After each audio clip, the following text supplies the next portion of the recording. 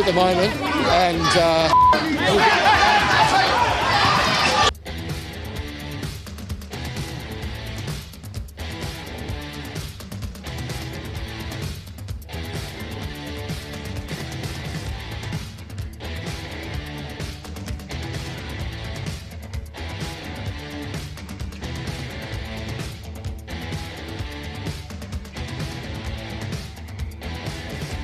well, I don't know whether, like me, you're utterly appalled by what happened yesterday. We saw, of course, the tearing down of the Edward Colston statue in Bristol. We saw, for the second day in a row, Winston Churchill's statue in Parliament Square being defaced. We saw another assault on the cenotaph, this time with some yob climbing up there and trying to set fire with a cigarette lighter to the Union flag.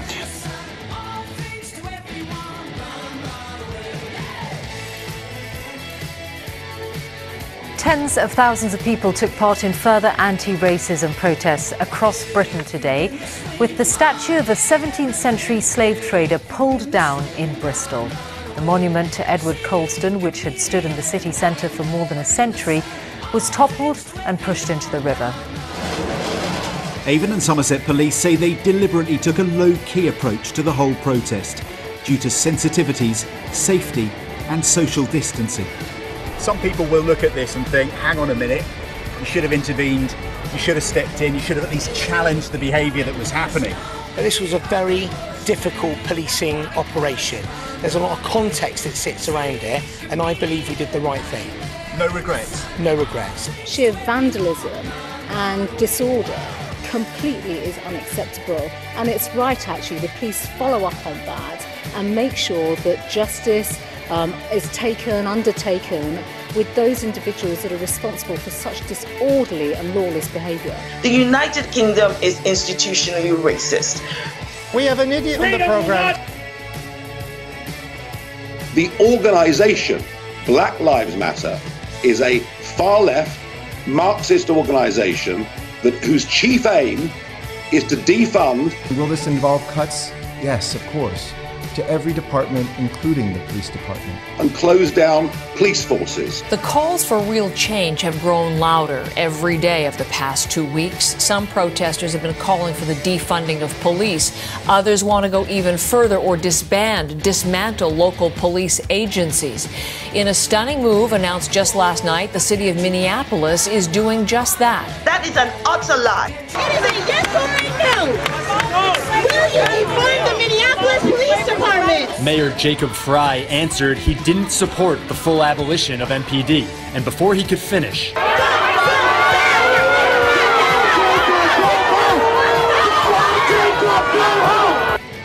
frustrations felt on the front line are not confined to it. The inspector at this Bristol police station has 2 sergeants, 18 PCs and 4 volunteer specials to cover the east of the city. He tells me resources are so stretched, some crimes previously attended are now restricted to a phone call. The amount of offenders we actually bring to justice has actually reduced, so it is actually quite disappointing because it doesn't give people closure. Quite often the victims of crime turn around and say they like to have some form of closure to know what's actually happened, which we're unable to give now. How would you assess the police service at the moment? Is it fit for purpose? Is it stretched to breaking point? I would say we are actually stretched to breaking point. Social historians are divided on what was the true extent of the crime wave prompting Sir Robert Peel and Parliament to set up the Metropolitan Police in 1829. Anarchists have coined together a saying, ACAB, all cops are bad. After videos emerged of her declaring, quote, open season on crackers, and suggesting people start walking up on untrained police officers and stealing their weapons. In Minnesota, chants from Black Lives Matter protesters are drawing disgust from police. The protesters took to the streets Saturday in St. Paul outside of the State Fair, yelling, quote, pigs in a blanket, fry 'em like bacon, end quote. Some believe the chant refers to putting police officers in body bags. This anti-cop sentiment from this hateful ideology called Black Lives Matter has fueled this rage against the American police officer. We're learning new details about the sniper ambush of police officers in downtown Dallas last night. The attack turned a peaceful protest into chaos.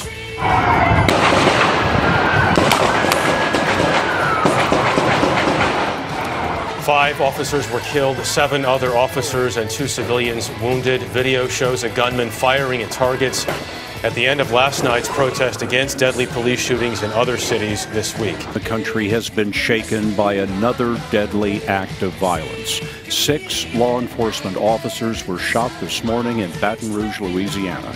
3 are dead. Another is in critical condition tonight. They were ambushed by a gunman that the police identify as a black ex-Marine from Kansas City. The shooting comes less than 2 weeks after a black man was shot to death by white police officers during a struggle.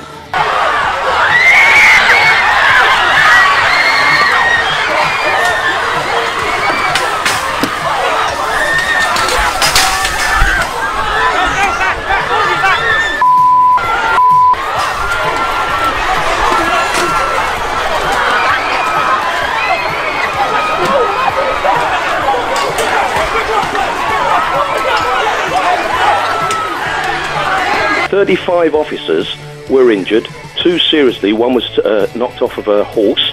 Apparently she hit a traffic bollard. She did, yeah. Yeah, because the horse was bolting, having had a bike thrown at it by one of these scumbags. This happens day in and day out, not just in London, but many cities and villages and towns around Britain. Often the officer is alone.